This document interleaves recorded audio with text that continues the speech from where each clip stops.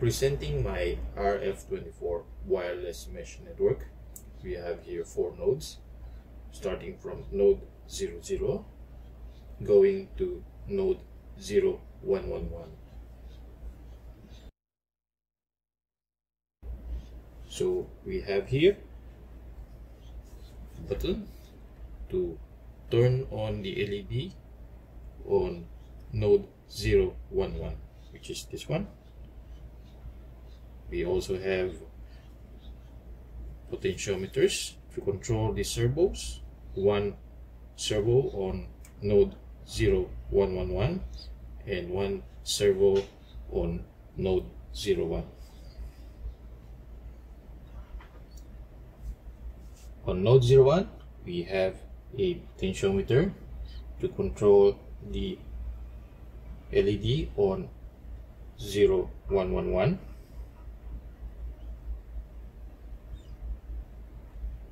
And on node 011, we have a potentiometer to control the LED on node 00.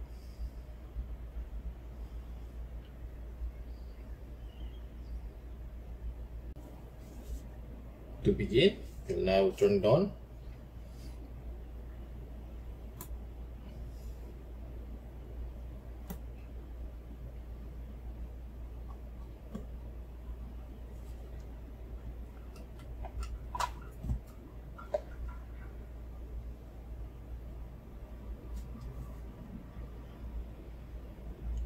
So first, we will control the LED to turn it on and off on node 011.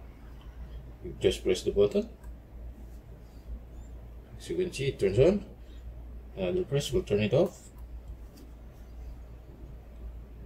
And now, we are to control the servo on node 01 using this potentiometer here.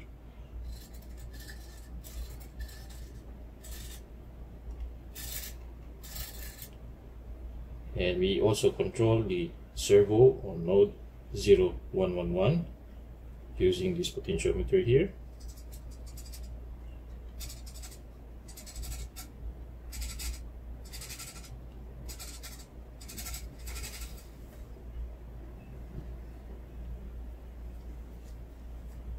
Now on node 01, we will control the LED on node 0111.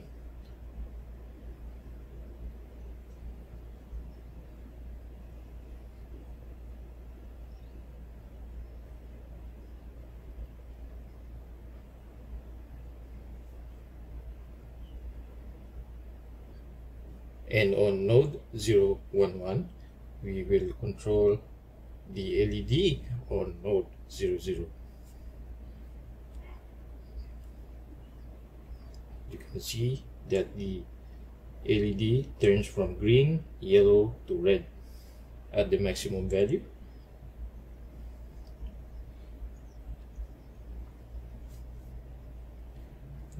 Only green and yellow are lit up with a value of 170, and at about 80, only the green LED is lit up. No LEDs are lit up with a value of 0. There are plenty of examples on how to connect servos and LEDs online, so I won't be explaining it any further on this topic. However, the code for the 4-node setup will be provided in the link. Look what happens when I turn off one node. For example, node 011.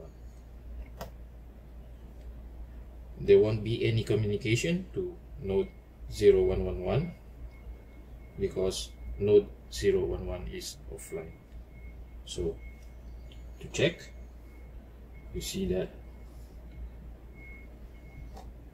there's no value being received on the display for node 00, and also we cannot control this servo on node 0111 because node 011 is offline.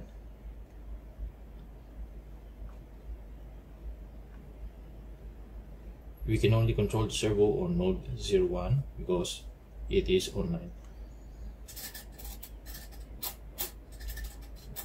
Likewise, we cannot control the LED on node 0111 because it goes through node 011. See, there's nothing happening unless we turn it on.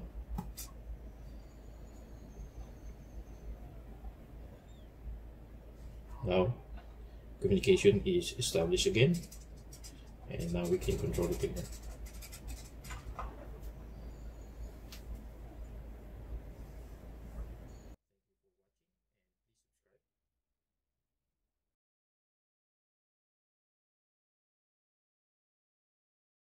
At node 00, we have set up the required libraries, declared the nodes that we're going to receive and send data from. I've also used millis to introduce intervals before sending and receiving the data. We have declared a pin for the LED and one for the button. In the setup, we declared the LED as an output and the button as an input pull-up. So in the loop section, we are receiving the potentiometer value from node 011, and we are writing it to the LED to control the brightness. And we are also sending data to 3 other nodes. So we are controlling the servo at node 01. We are getting the potentiometer value from the A0 pin on the microcontroller and mapping it out.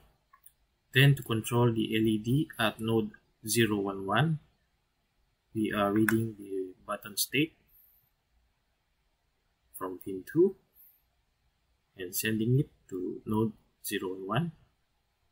And for node 0111, we are taking reading from the second potentiometer from the analog pin A1 and then mapping it out and sending it to node 0111. Now we are controlling the LED brightness from node 00 by sending data from node 011, reading from the analog 0 on the microcontroller, and then mapping it out and sending it to node 00. So from node 00, we are toggling the LED on node 011. From here, we are receiving the data and then changing the button state and then toggling the LED on and off. From node 01, we are sending the potentiometer value to node 0111 to control the LED. From node 00, we are reading from the potentiometer and then sending it to node 0111 and then writing it to the servo